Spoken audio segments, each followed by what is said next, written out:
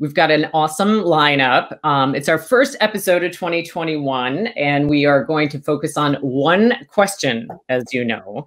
What does the modern media plan look like in 2021? Next, we have Molly Battin, Vice President of Global Brand Marketing for Delta Airlines. Molly leads global corporate brand strategy and management at Delta, where she and her team are responsible for portfolio marketing, agency management, cross-promotion planning, and media, among many other things. Welcome, Molly. Thank you. Thanks for having me. Hey, Gary, how are you? I'm well, Molly. How have you been? I'm doing all right, thanks. Good. Well, listen, I mean, there are very few industries that have been more affected than yours during this global pandemic.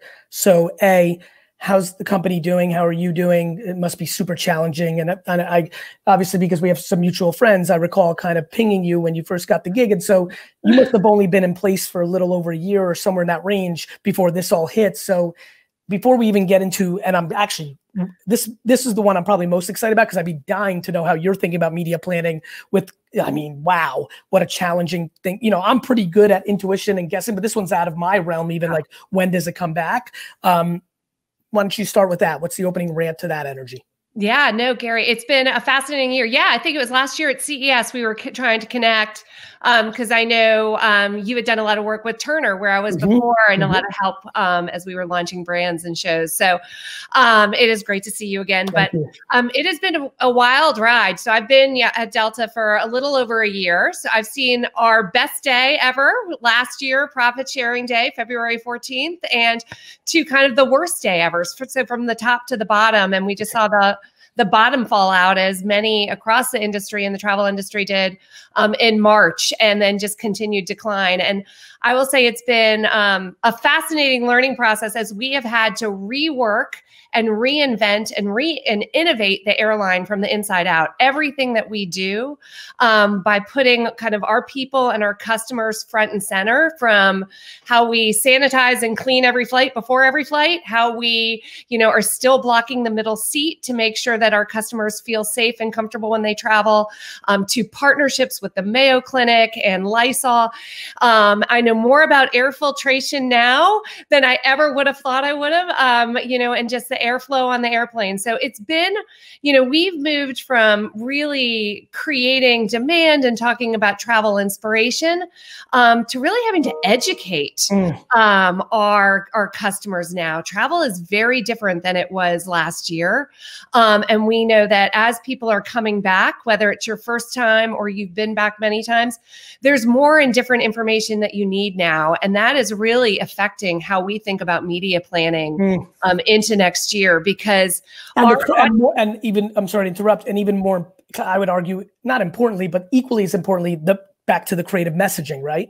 Absolutely. Yeah. And so we, really headline is we've moved from broad-based kind of brand messaging to really audience first planning and messaging, because we have such a segmented and you have plenty of awareness. I mean, there's not a person on this right now that does not know what Delta is. Right. So it's really about, we elevate and we talk what our brand is about, or we lead with our values. Our mission is no one better connects the world.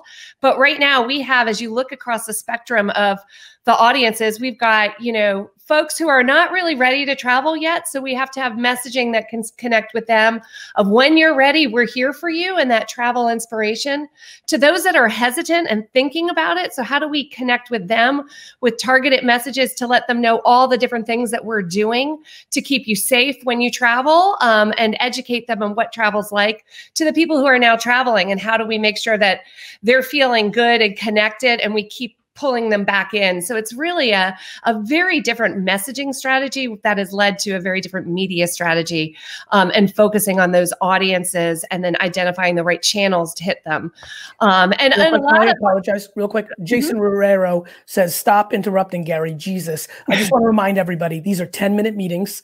I'm desperately trying to get as much information out to everybody. These are my homies and friends. And so I apologize. I get it, but I just want to jump into Jason's comment and get a little more out of Molly. For example, Mom, any new platforms where the media is going because of this initiative? Like, do you have monies going into, whether it's a TikTok or a LinkedIn or pre-roll YouTube or OTT, a Hulu, like any interesting takes there? I don't know so much new, but what we've seen is the increase in the impact of our social channels this past year has been critical. It's been a way for us to engage with our customers, leverage influencers, and really get our story across. And my social team has just completely stepped up and is really using it to inspire our travelers. So we see stories about the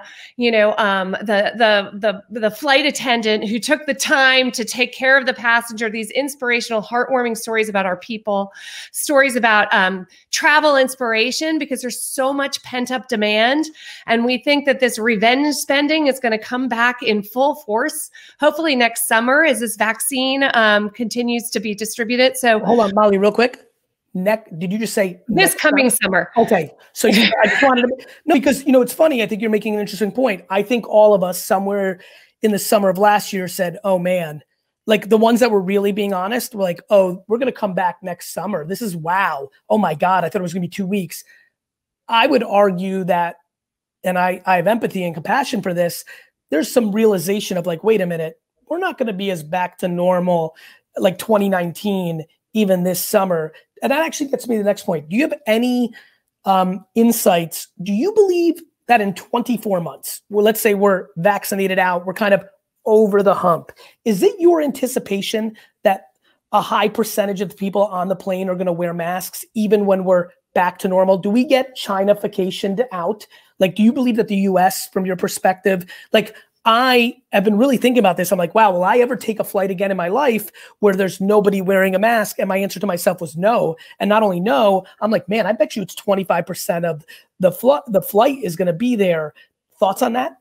Yeah, no, Gary, I mean, it's hard to say, right? I think we're going to be seeing mask compliance for a while, even through the vaccine. We know it's important beyond, even as we continue to vaccinate the country. We know from guidance from Mayo Clinic and our partners that masks are an essential piece of kind of stopping the spread. So I think they're going to be here for a while. In terms of how long they're going to be with us, I can't really speculate, but I agree with you. I do think there's going to be percentages of people that just feel more comfortable when they travel. And it's not even past the pandemic. It's the person sneezing across the way from you, and that mask gives you some protection. So yeah, as to what level, I don't know, but I think there will be something that will carry through. New platforms.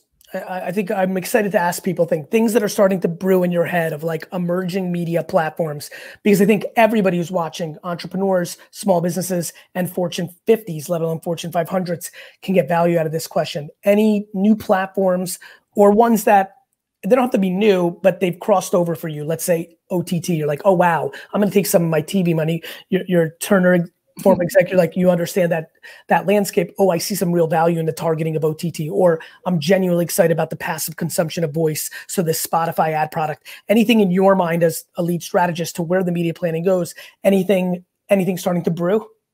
Yeah, we're looking at a lot of different things, again, really understanding where our audiences are and how we can deliver against it. I think there's a lot of interesting things going on in the podcast space as people have more time and are staying at home and kind of consuming that type of content. I do agree. I think streaming, we have seen huge shifts in the ways people are consuming media as people are home longer. Their viewing habits are changing. So how do we capture that attentive audience? I think as Andrea was saying, I do think out of home is interesting. You can do a lot more with it than we used to be able to. And we look at it not only on the paid assets, but how are we using our own assets and our earned placements in a different way so that we're really using them to educate along the entire travel journey. Because we've got, we're really lucky. Once we get you in the plane, we have a great in-flight video, connected cabin is kind of our vision. And so how can we make that inside the cabin feeling feel like your living room? And there's opportunity there to kind of talk to our loyal and current customers and reinforce our messaging and our branding and our values. So we're kind of thinking about it through the entire travel journey.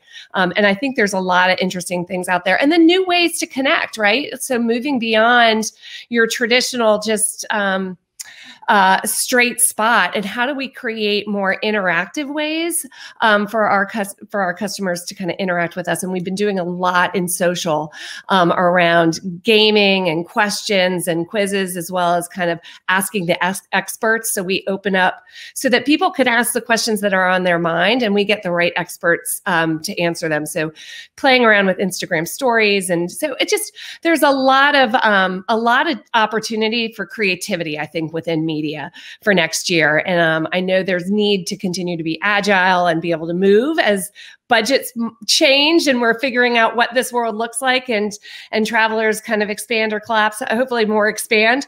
But having that creativity, I think, is going to be key to helping us continue to break through. And so, we're really looking at different ways that it's a two-way conversation. I love that, Mal. We're out of time. Have a great year. Good luck. I know it's a challenging one, but we're excited to see what you come up with. Great, Gary. Thanks so much. Hope to see you on a flight soon. You will.